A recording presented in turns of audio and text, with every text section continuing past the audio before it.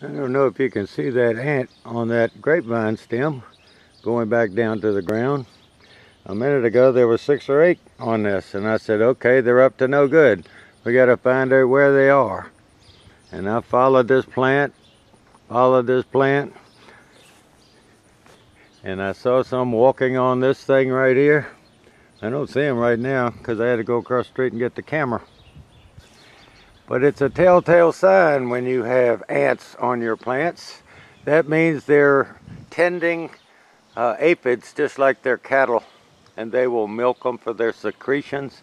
And aphids like tender new shoots. And so I get out here at the end and see I have an aphid problem. I also found some on some okra this morning, which I've sprayed.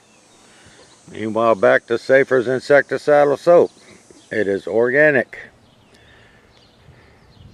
And all I have to do is spray these little critters. Now aphids, you can take and wash them off with a hose. Just forceful water will knock them off and they will not get back on your plant. But see, those ants are tending those aphids and actually milking them of their secretions. So all I've got to do is spray these leaves and that'll cure my aphid problem. Now they are sprayed, they are wet. You notice the aphids are under the leaf, not above the leaf. Now on okra, they'll come on a new growth.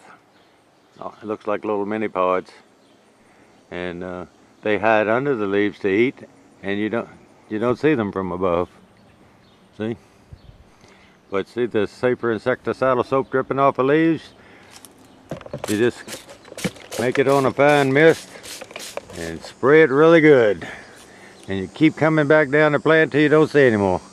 Japanese beetles have really worked on these, but there's still plenty of leaves to make this grapevine develop more roots, because next year's the first year of grapes on these.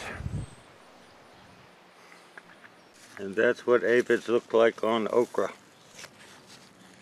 And they've been sprayed with insecticidal soap. Now the yellow ones are the eggs, they haven't hatched out. The black ones, they've hatched out. Now you can hit it really hard with water. A hose with a really powerful stream, you don't want to damage your plant. But I sprayed all this with insecticidal soap and it'll take care of it. And then you just need, if you got them there, you could have them somewhere else, so just go down your garden and see.